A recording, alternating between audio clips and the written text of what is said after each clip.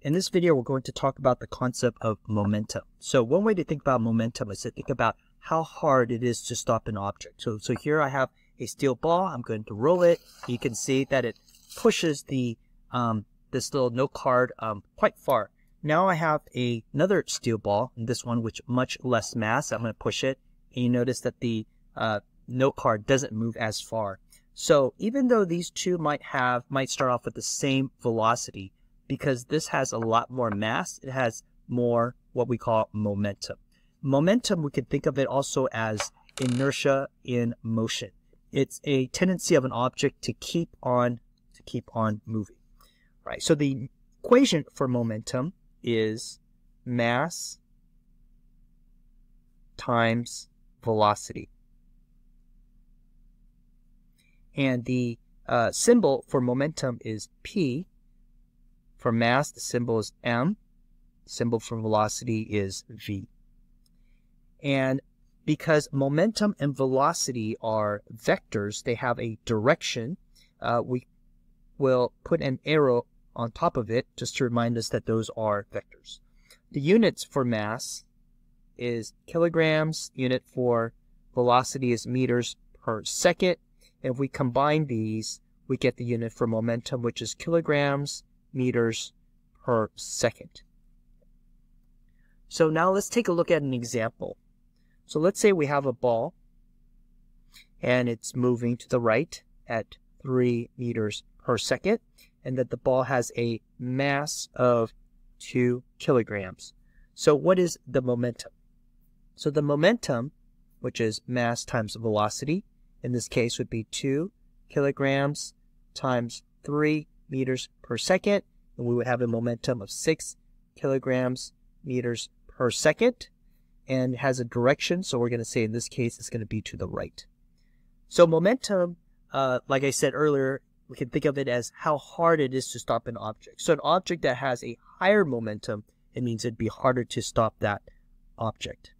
Now let's take a look at some different objects with momentum, and we're going to compare their momentum. Okay, so this first one has a momentum or mass of 3 kilograms, 5 kilograms, and this one has a mass of 4 kilograms. And what we want to do is we want to compare the momentum of these objects. Now, in order to calculate their momentum, we also need to know how fast they're moving. So this one's moving at 2 meters per second. This one's moving at 1 meter per second. And this one's moving at 2 meters per second. And the arrows, I didn't draw them in scale. I'm just indicating the direction with the arrows. So to calculate their momentum, we're going to take the mass times velocity. So this one will be 3 times 2 is 6 kilograms meters per second.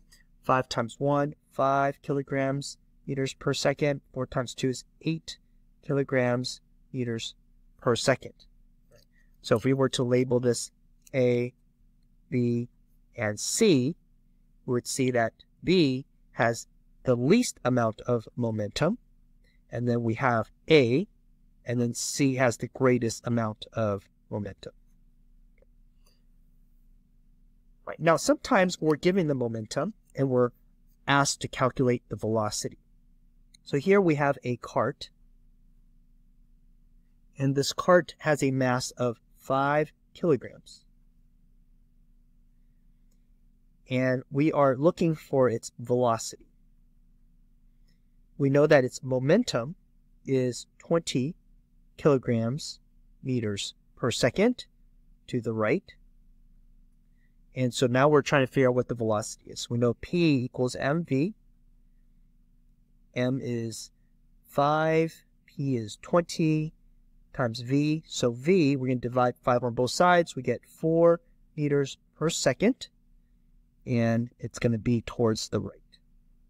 All right, now let's take a look at two vehicles, a car and a truck, and we're going to compare, we're going to find the unknown velocity. So one of them, we will not know the velocity. We're going to try to figure out what that is. So here's the car, and we also have a big truck here. Okay, and this car has a mass of 1,000 kilograms. That's the mass. And the truck has a mass of 5,000 kilograms. The car is moving at 20 meters per second, and we're trying to figure out what the truck's velocity is.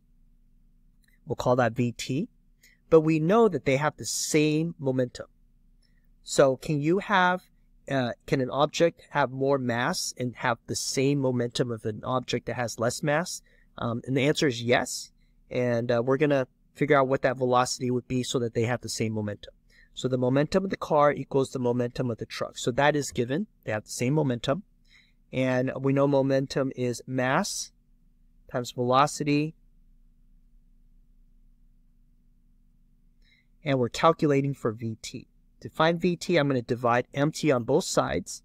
So VT is going to equal MC VC divided by MT. And if I plug in the numbers, I get 1,000 times 20. So that's the momentum of the car divided by the mass of the truck.